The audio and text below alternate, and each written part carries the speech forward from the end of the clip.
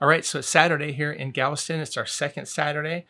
And of course, we work full time, so Saturdays are a special, special time for us. Unfortunately, it doesn't really look like it, but the weather's sort of crappy. It's sunny, but cold. What is it right now? What is it? It's 51 degrees outside, and when the wind hits you at 51 degrees by the ocean, it's a tick. We're not going swimming. That's what I'm saying. So today, what are our options, dear? Go to the Moody site where they have 3 pyramids and butterflies and all kinds of fun stuff. Yeah. Or go visit the USS... Charleston? No. Charlotte?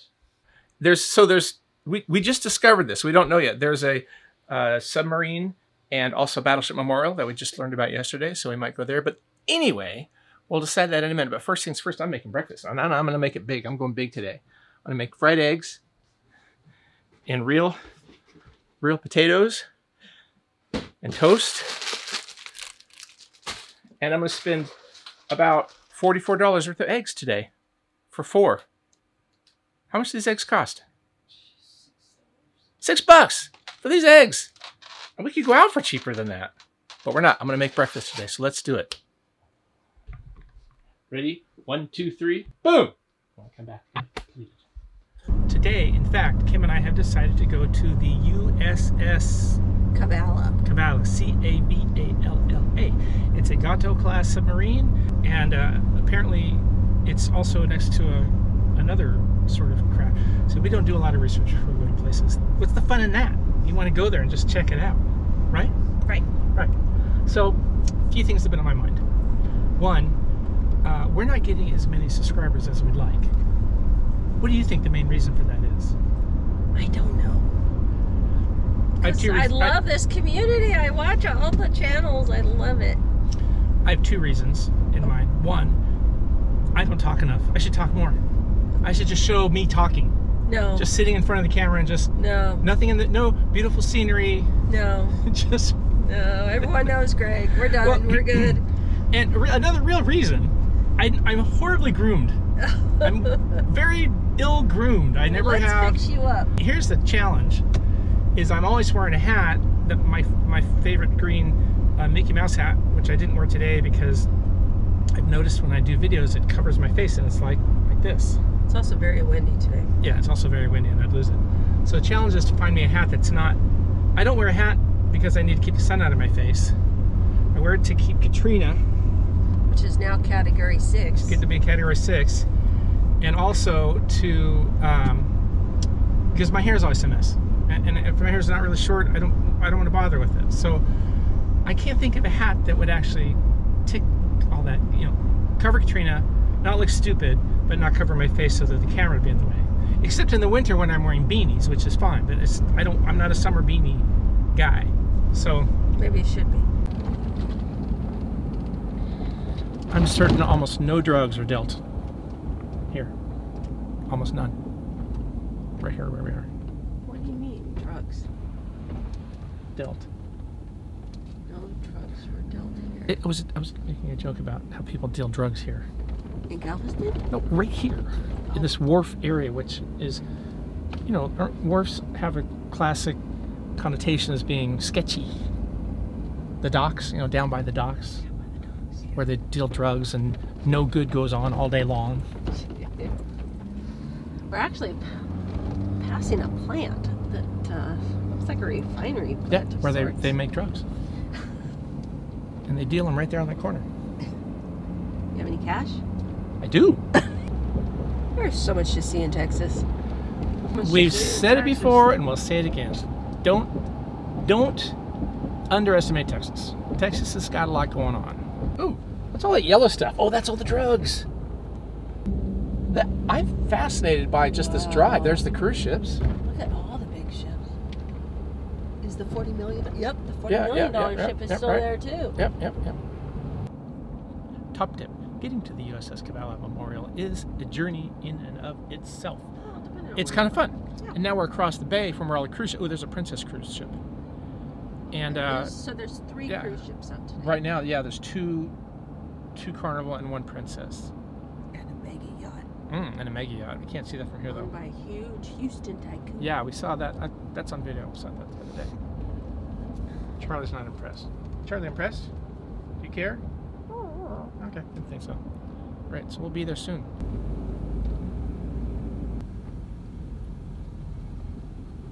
So wait a minute, dear. What was that last part? Don't go on the double barrel. And don't touch any knobs. Okay.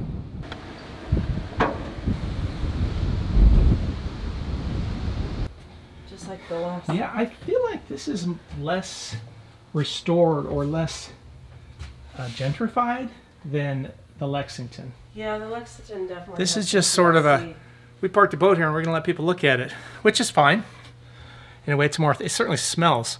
I'm sure it smelled like this when it was in use because it smells like oil and gasoline. I don't even know what this is. Okay, this is crew's head. Lavatories, toilets, and showers located on the main deck. Don't be so angry about it, dear. That's how they talk. Again, we don't. I don't want to make too light of the. You know, it's a battleship and it's seen service, and we're grateful for that. So, let's not forget that. Oh.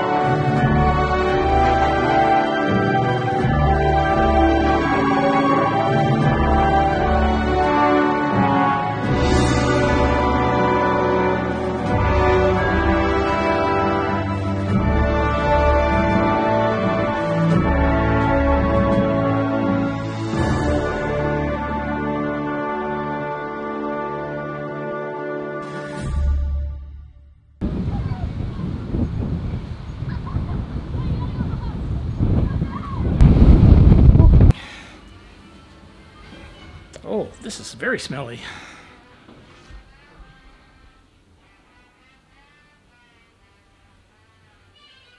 Wow. Those are the torpedo chutes. They look like engines to me, but I guess that's all the pneumatics to get it to push out.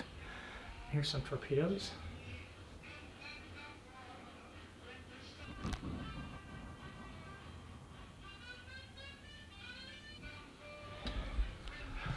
I mean, I can't even imagine. I can't even walk in this thing when it's stationary. Okay, this, I don't think I can really describe. That's only about 3.5 feet high. Here we go. It just, oh, for heaven's sakes. Oh.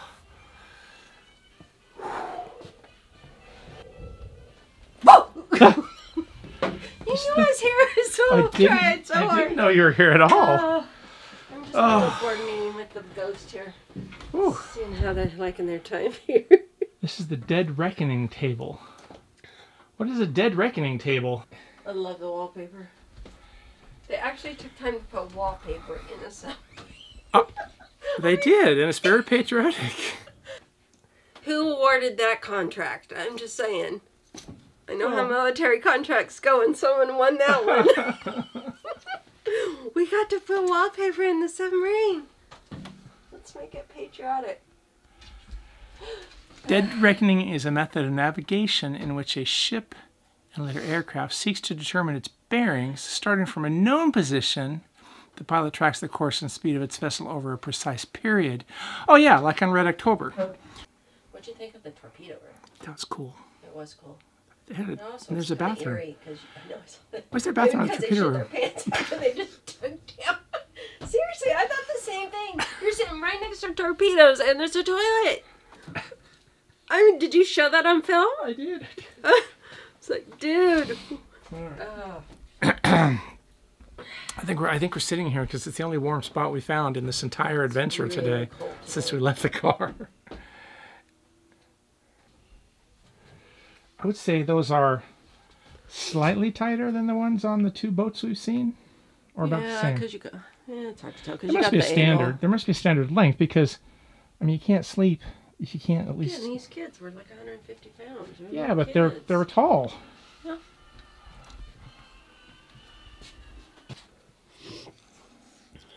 Is that the captain's quarters? I think we already. Oh, no, that was in the boat. Yeah, you're right. Yeah, this is the cap. Look at how extravagant the captain's quarters are. He had his own sink and his own teeny tiny bed. Oh. But he has some stories to tell. Navigator's quarters. I feel like the navigator. Oh, that's 2 guys in there though. Oh, look at the pictures of family and stuff. Am I correct in saying that this is a ship just like the one that sunk the Shikoku? It's not the actual ship that sunk it. I thought this was the actual one that sunk it. Oh, we'll find out. That's the adventure. You find out as you go along. Why research ahead? Yes, this is the one that actually took it down. I think this is wrong, but I'll find out. I'll tell you later.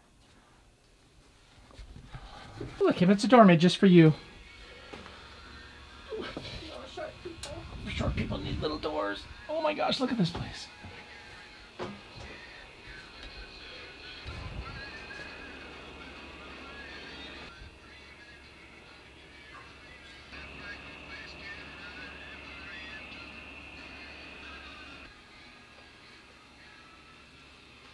I feel like there are a lot of things to attend to in a submarine.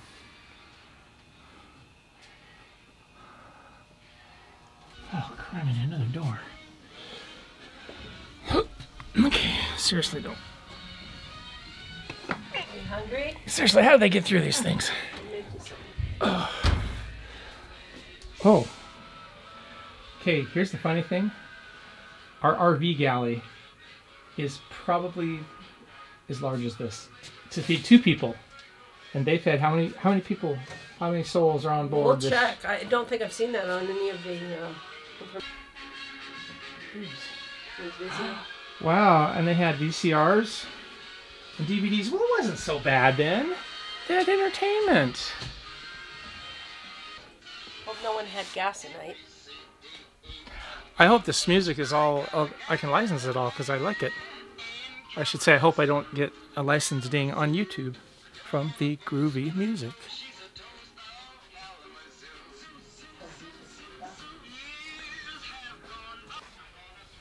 Here's my question. Do women serve on modern submarines?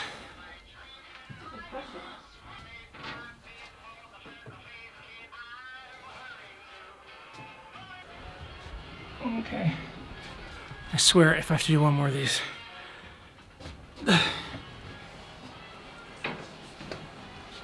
Oh, this must be the engine room. Judging by the engines.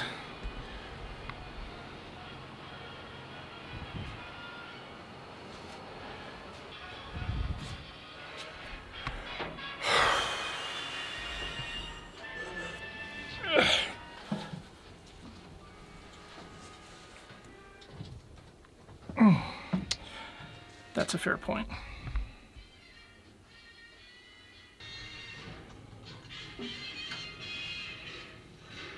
Okay, here we go.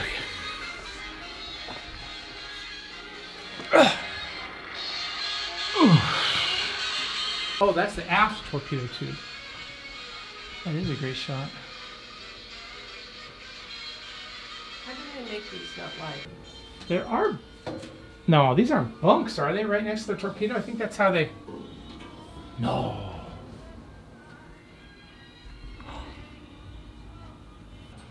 Whew. Now imagine, you've been in this thing for months at a time, and this is the first time you've seen this for months. You probably didn't hear a motorcycle like that.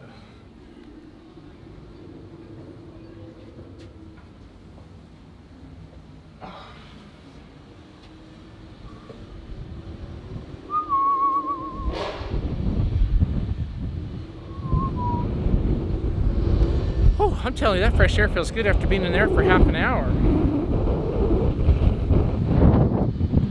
I'll miss you. Right, me? I love you. Say that again? Sorry. I said they have experienced ghosts out here on these submarine and ship. So they brought in 2 paranormal teams that have come in and done the reports and have reported after night that there are some paranormal activity. So I guess you can take a ghost tour, and during Halloween they have a trick-or-treat there. So all the funds are for charity. Yeah, so what did you think of that generally, other than frigid cold? I thought it was interesting. I wouldn't make it an all-day thing. No, it was kind of short-lived. I think we're only there maybe 45 minutes an hour, maybe? Yeah. I mean, it's definitely interesting. It's just not as large as a carrier, so it's just not as much to see, but it's certainly interesting. By the way, I read that approximately 3,500 people died on submarines during World War II. Jeez. That's a lot of souls on submarines. And you were correct. This, in fact, so the USS Cavalla did, in fact, sink the Japanese carrier, the Shikoku, which was a primary player in Pearl Harbor. So that's how and it's called the Lucky Lady. So we'll tell you more about it. I'll find some more about it and tell you more about it. But I thought it was fascinating. It really was fascinating. I think more than the carrier, even more than the battleship, the submarine is just so small.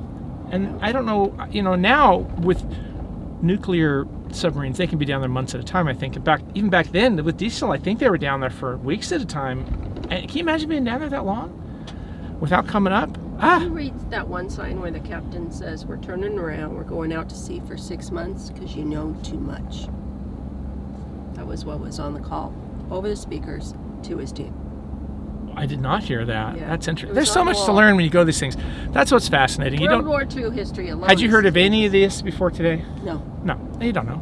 It's just fascinating. And like we said 100 times, Kym and I are not really museum people, but things like this that really take you into a situation that people, rather than just an art museum or something like that, is just fascinating to me. I really do enjoy it. You're standing where they saw and heard things. Horrific things. I mean, submarine took some hits. Mm-hmm. So. And I wanted to fly my drone after the fact, but it was just too windy. So. Wait, it's really windy. It's really too windy for my little drone to go up today. So, anyway, now I guess we're going to find some late lunch. Huh, Charlie? Actually, lunch, dinner. Okay. Did you miss us? Yeah, she missed you, not me. Oh,